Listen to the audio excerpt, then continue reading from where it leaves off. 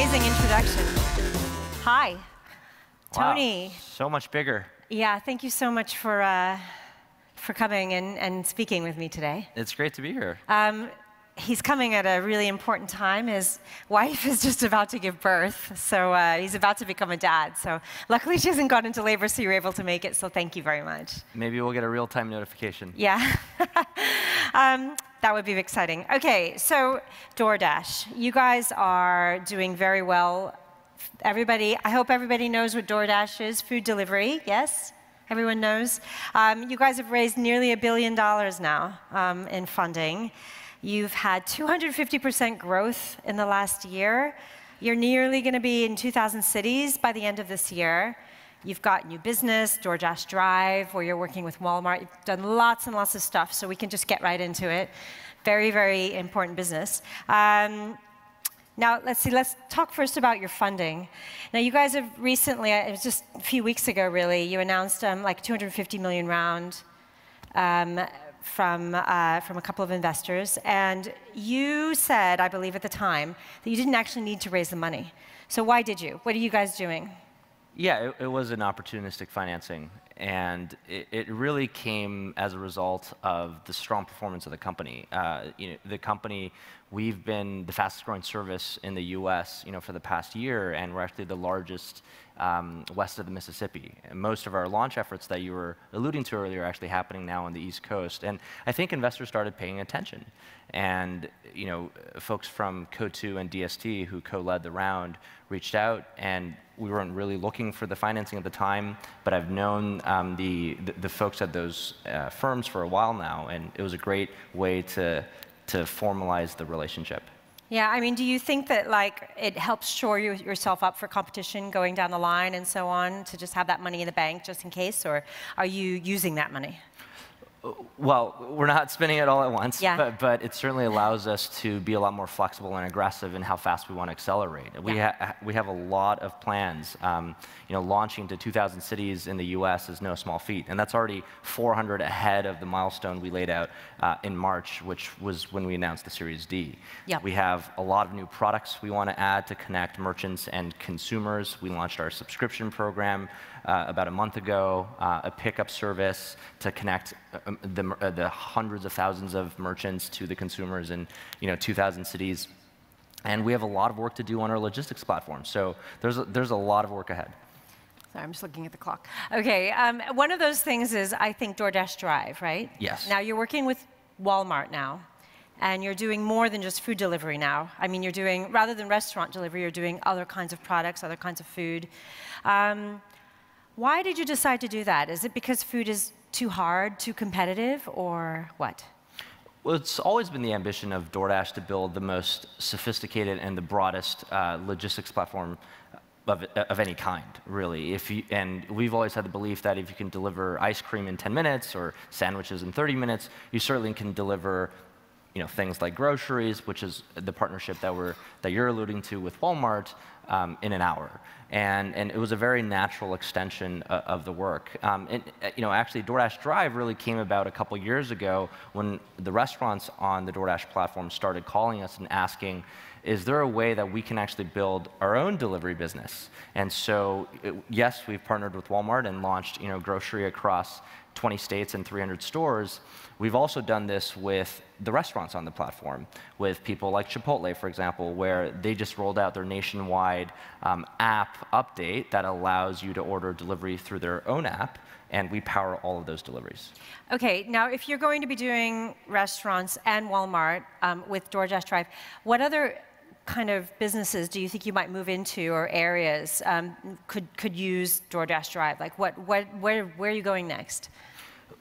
Well, we're building something that's never been done before, which is we're removing the idea of location from retail, including restaurants.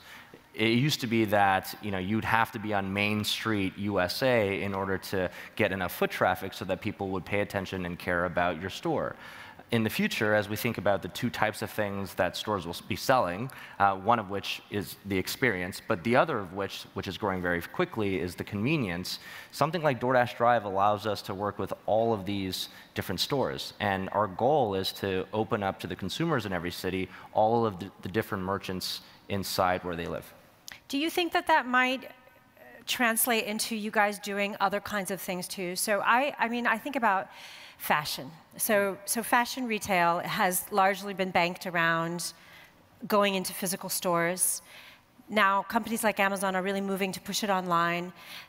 But you have all these really interesting markets, you know, like India and so on, where people actually get these things delivered. They try them on, and the guy or woman who's delivering will actually wait and see how the outfit looks, and if it's no good, they can take it back. Would you guys ever move into that sort of thing, do you think, or try to push out new sorts of models out of this whole thing?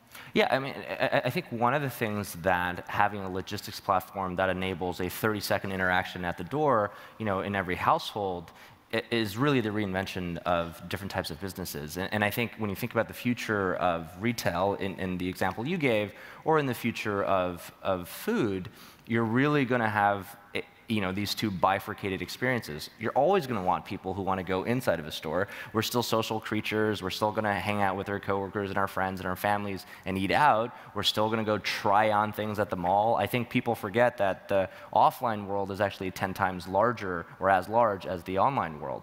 And it has been that way for a period of time. And I think that's still because we're social creatures. And I think the other thing that's growing very, very quickly is, well, how do we actually meet consumers where they are, whether it's in their home, in their office, at a park, wherever, and really, you know, deliver upon that. And I think the most forward-looking retailers and restaurants are already doing this. They are redesigning their kitchens so that more of that space is dedicated to production of food versus, you know, seating.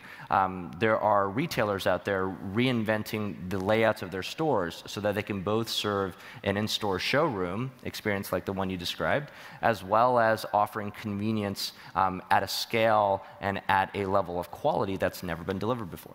So I live in London, and we've got another food delivery company there, Deliveroo, and they have started doing this interesting thing where they've got these kitchens where they make the food for their various restaurant customers to kind of speed up the efficiency and basically to separate the restaurant kitchen to serve the restaurant itself, and then to outsource the food making into their Deliveroo kitchens.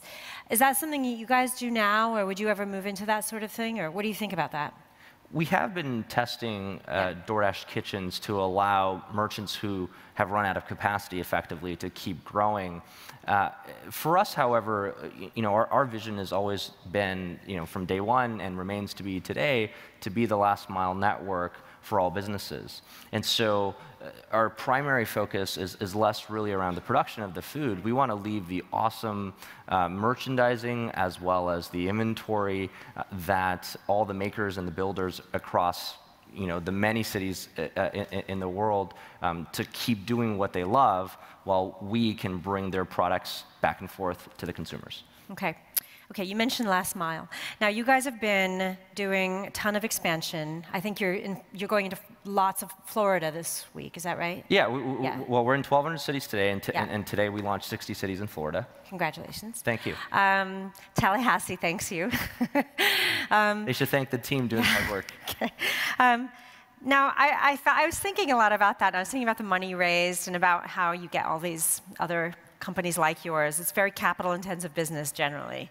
How are you guys doing this? I mean, does it cost you an arm and a leg every time you expand? Is it a very capital-intensive process, or are you guys finding it getting more and more efficient? You know, take us through how you do, how you manage it without, you know, spending all your money.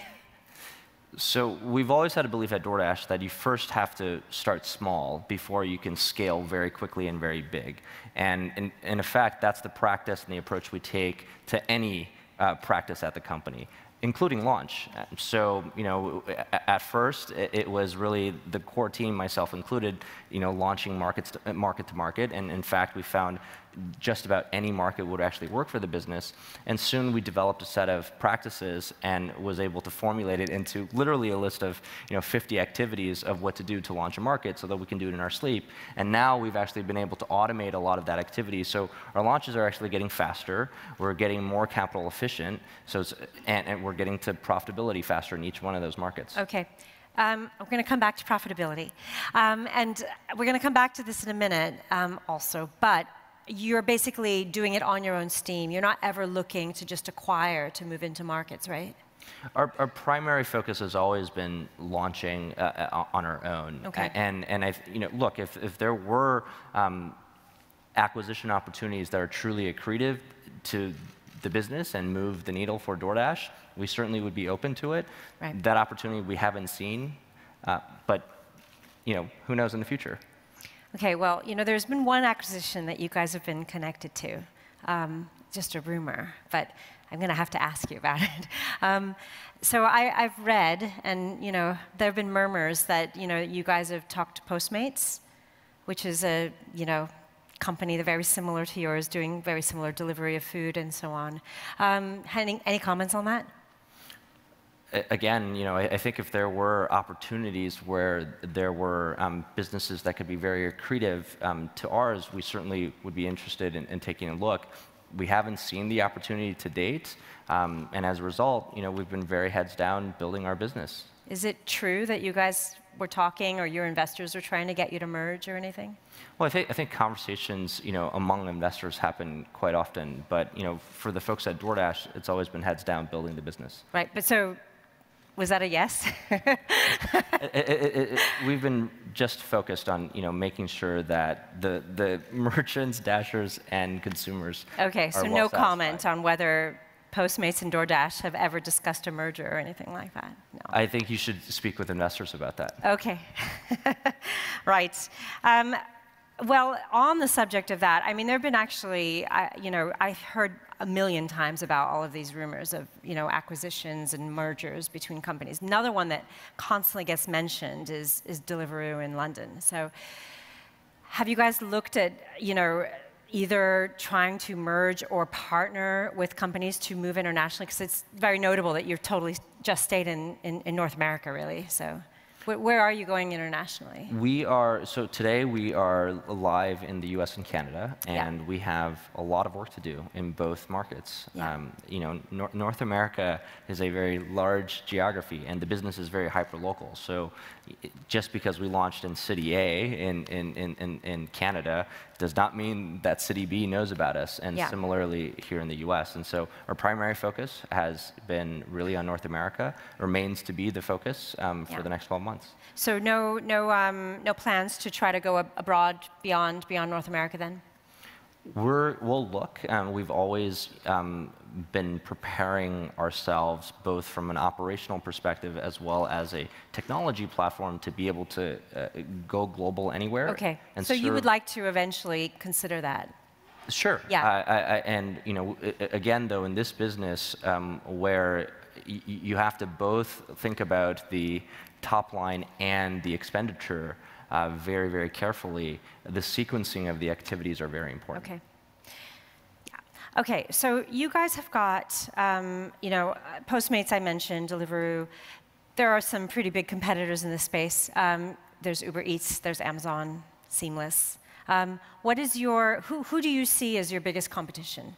And you're not allowed to say going to eat at the restaurant itself. You're not allowed to answer that. Well, I think it's important to know where we are in an industry whenever we talk about competition, because I think otherwise it's very easy just to look at whatever's around us and then just deem that as the competition. 40 years ago in this country, only 4% of pizza sales were delivered. Today, if I ask you to have pizza with me, delivery probably is the first thing that comes to mind. Today, about almost half of pizza sales are delivered today. But 4% just 40 years ago. And if you look at where non-pizza... Wait, you said only 4%? Yeah, 40 years ago. And so I can't even believe that. And so today, if you look outside of pizza, about 6%, by certain people's estimates, between 5 and 8% are actually delivered. And so we are in a super early phase of the market's life. And I know it's tempting to talk about all of the peers, but there's a lot of market out there, and I think what's happening to both restaurants and retail is very transformative.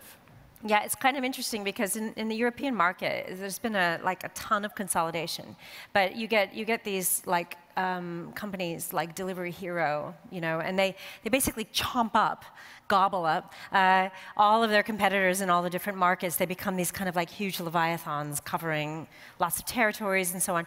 It's a very different approach to you guys, which is a quite organic growth, Yeah, I think you see the leaders emerging in the U.S. I mean, DoorDash now works with more of the top 100 restaurants than all of our peers combined, and again, being the largest west of the Mississippi, we certainly are among that set. And I think you're going to see a very small handful emerge, just as you saw in other parts of the world. How are you guys getting the upper hand in those Chipotle deals and so on? Well, we've always had. Do you give them cuts, and is it about commissions that you guys give, or? I think if you're making everything just about price, you probably don't have a business. Right. For us, it's always been about how do we deliver more service and more value to these businesses. And I think one of the things that might be helpful to explain is that these larger restaurants that you're referencing, they are very sophisticated companies, public businesses that do tens of billions of dollars of revenue, not just market cap, but revenue. And they effectively run their own diligence processes where they have mystery shoppers across various cities that will make thousands of orders across a list of criteria amongst the companies here in the US and make their decision. And 70% of the time they've chosen DoorDash. And so I think these decisions are really based on the quality of the service. And so I think it starts there.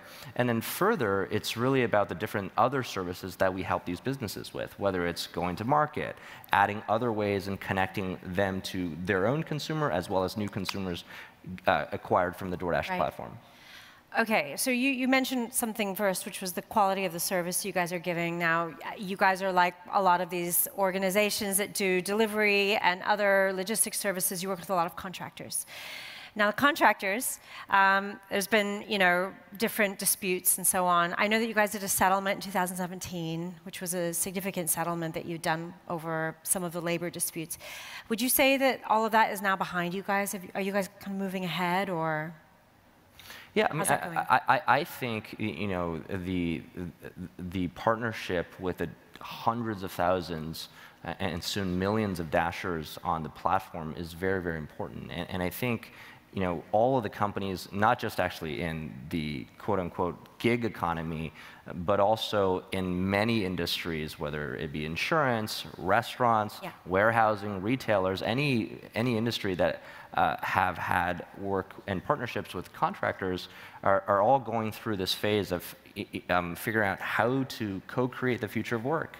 DoorDash is doing this with a coalition of companies actually right now with local officials, regulatory bodies, and figuring out how do we keep the flexibility that all of these contractors love, and at the same time make sure that there's a security for them in a way that makes sense for all parties. So you think longer term it's never going to evolve into employees? You think there's a place for long-term contract in this sort of business model? Well, I think that the data would suggest that the vast majority of the Dashers on the platform and folks who participate in other gig economy work, they love the flexibility. They already have a daytime job. Right. They're looking to augment other opportunities. The question is, how do we take some of the legislature that was written a long time ago, when a lot of these companies and industries, again, in many sectors, not just tech, have been, and figure out the path forward, because now we have something that didn't exist, many decades ago. Yeah. How do we actually make it work for everyone? Yeah. And I think, we're talking about tens of millions, maybe hundreds of millions of opportunities. So this is a very, very important topic. Yeah. Okay, so I know one of the things that happens when you have employees versus contractors is it definitely impacts the margins of the business. Speaking of margins, are you guys profitable? You said you're profitable in some markets. Yeah, our earliest markets have been profitable for a while now, and every market that we've launched, since really in the last 3 years have gotten to profitability way sooner. The company as a whole has been contribution margin positive for 6 straight quarters, and so we've figured out how to scale a model and get the unit economics right in one market. And we did that before actually raising any of our financing, including both the Series D and the Series E. Right, that must be one of the reasons why I think a lot of the investors are coming at you guys, too. Well, I mean, you have to understand, these investors have the pick of the lot. These exactly. I mean, there's so many companies. Have looked at every single company in the world, in this space, in adjacent spaces, and in orthogonal spaces, and they believe that DoorDash has the most capital-efficient metrics, and also have grown the fastest at the same time. That's great. Does that mean you guys will go public soon or stay private? Well, the goal of the company has always been to become an independent business, and we are today. And to us, whether it's a public offering or staying private, as long as we can maintain that state of independence. I mean, do you think you have to go public eventually? Do you think that's the natural progression of these things, or what? I do think that's a part of the journey, and I think the timing for that really doesn't change. I mean, the ambitions for the company are very, very long, and in many ways, they're much, much longer than any state of financing. Right. So, but this probably means you would go public. I mean, what's the series you've done now? Is it Series E? We did a Series E. E, yeah. So it's, I mean, but you've been around since 2012 or 11? 13. We were founded June of 2013, 5 years old. Okay. So would you say that you're a relatively mature company at this point, getting ready for IPO, or would you say you're still some years away from it? I would say we're a company where the business metrics are far ahead of where we are organizationally. I think we're still, formulating, many of the teams. Yeah. Many of the teams at DoorDash that will exist in the next couple of years, aren't even there yet. Right. One of the biggest things that we're trying to do right now is really to build the team. Yeah. We're going to add 300 people this year in terms of corporate staff. So we have a lot of building to do. Okay. Thank you. We're out of time, but thank you so much. It's really cool of you to come, especially with your wife just about to Of course. become a mom. Great to see you again. Anyway, yeah, thank you. Thanks very much. Thanks, everyone.